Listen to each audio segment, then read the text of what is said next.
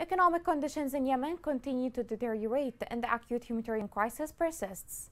A recent study by the International Bank has revealed that the eighth-year conflict has impacted Yemen's economy significantly. This report gives more details. After 7 years of conflict, Yemen's economy remains highly vulnerable.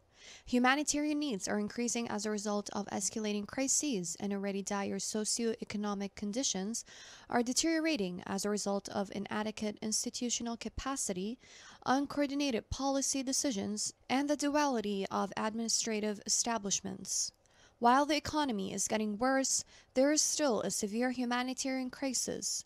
The socio-economic crisis brought on by active conflict, which is now in its 7th year, has been made worse by the conflicting parties' division of economic institutions. The economic conditions in Yemen will continue to be seriously threatened by donor wariness, rising global commodity costs. Rising food commodities, which have been further compounded by conflict in Ukraine, have significantly impacted Yemen's economy, causing a serious food crisis. Inflation during the past year has been fueled by a confluence of rising global commodity prices, currency devaluation, and extreme shocks like the conflict in Ukraine. The external balances, inflation, and levels of foreign reserves in Yemen have all been negatively impacted by growing global commodity prices. Recent prices increases for essential imports like wheat, the nation's second largest import after fuel, are a result of the conflict in Ukraine. In addition, currency depreciation has contributed to a 20-30% increase in domestic food prices in the last year alone, and shocks to the global grain market could strain humanitarian imports budgets. The conflict in Yemen that started in 2015 had already created economic hardships, making Yemen one of the largest humanitarian crises and relief operations in the world.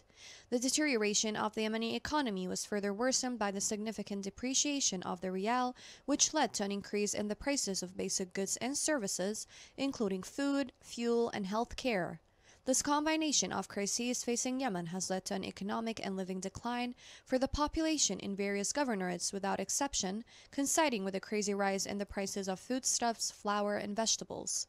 The economic and humanitarian crises have largely cast a shadow over the lives of the population, with a large segment of them affected, who lost their sources of income due to the interruption of interests, institutions, and companies in the public and private sectors. The conflict keeps destroying all aspects of life in Yemen. People continue to struggle, while the international community turns a blind eye.